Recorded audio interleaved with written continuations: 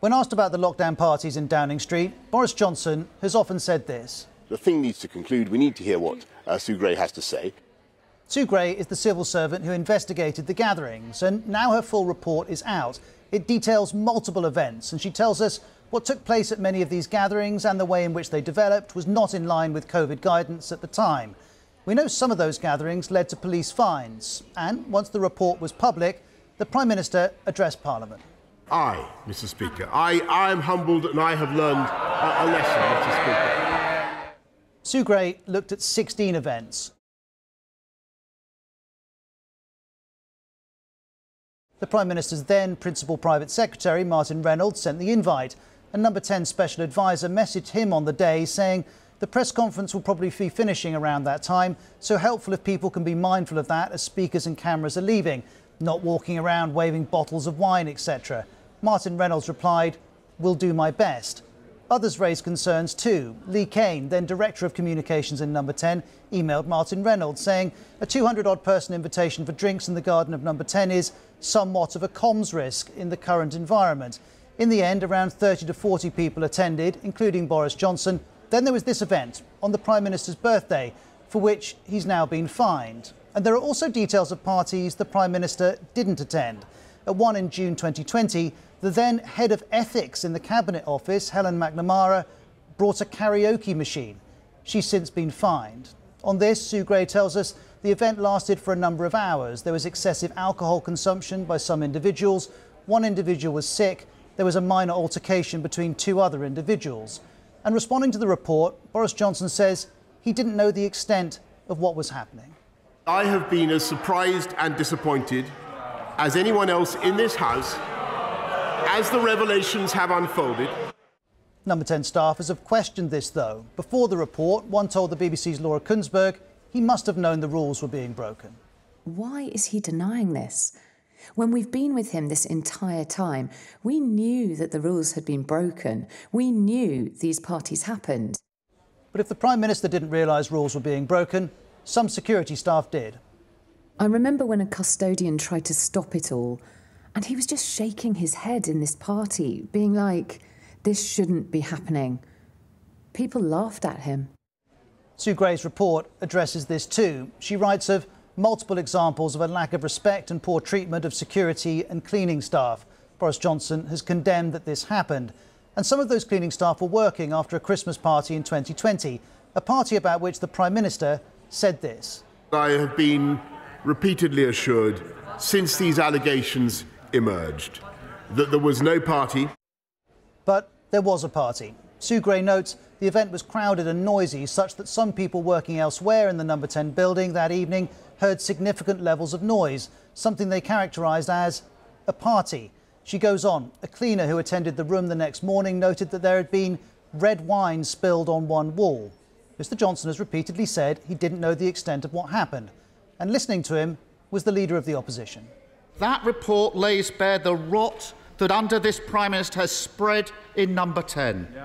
And it provides definitive proof of how those within the building treated the sacrifices of the British people with utter contempt. If that was the opposition, here's Conservative Tobias Ellwood addressing his fellow Tory MPs. Are you willing, day in and day out, to defend this behaviour publicly? Yes, one of them could be heard replying. And most Tory MPs do still support the Prime Minister. Is it not really true that it is now time to turn a page, and for this country, our politics and this House to move forwards? The moment between waiting for Sue Gray's report and moving on from Sue Gray's report has been fleeting for some. But an inquiry into whether Mr Johnson misled Parliament continues, with a focus on statements like this.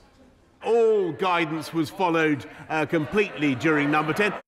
There's a focus because the Ministerial Code says ministers who knowingly mislead Parliament will be expected to offer their resignation. But Boris Johnson denies doing this. When I came to this House and said in all sincerity that the rules and guidance had been followed at all times, it was what I believed to be true. That will be for the inquiry to decide, and this, from December, will also be scrutinised. Will the Prime Minister tell the House whether there was a party in Downing Street on the 13th of November? Mr. Speaker, no, but I'm sure that whatever happened, the guidance was followed and the rules were followed at all times. There was a leaving do on that date. This staffer was there. There was about 30 people, if not more, in a room. Everyone was stood shoulder to shoulder, some people on each other's laps. At this time, England was in lockdown. Indoor gatherings with other households were banned, unless for work purposes. Boris Johnson was at this leaving do. At least one other person there was fined, but Mr Johnson wasn't, because he says he was doing his job. I briefly attended such gatherings to thank them for their service, which I believe is one of the essential duties of leadership. One other gathering is worthy of note. It was on the same day in November 2020. This is the gathering the Telegraph reported was allegedly held to celebrate the departure of Dominic Cummings, the Prime Minister's then advisor, and where the Mirror reported the ABBA track Winner Takes It All was blasted loudly.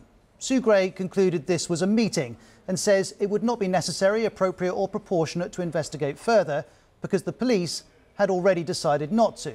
Her conclusion more broadly, though, is quite different. She writes in her report, "The events that I investigated were attended by leaders in government. Many of these events should not have been allowed to happen. The senior leadership at the centre, both political and official, must bear responsibility for this culture." And Boris Johnson hasn't quibbled with that.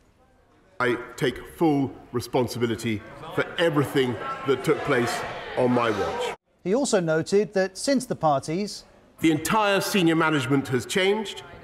But not everyone at the top has changed, and taking full responsibility can mean quite different things. To Labour it means resigning, to Boris Johnson it means learning lessons.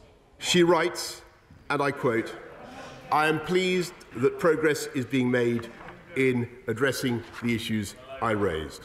And as the Prime Minister looked ahead to this report, he outlined the stakes. We will get Sue Gray's final words on this matter, and I think people will be able to make a judgment. Some may have already made their minds up, but this report and the police fines before them offer another moment to make a judgment about what is and isn't acceptable from the politicians and civil servants who run the country and who set the rules that millions of people followed.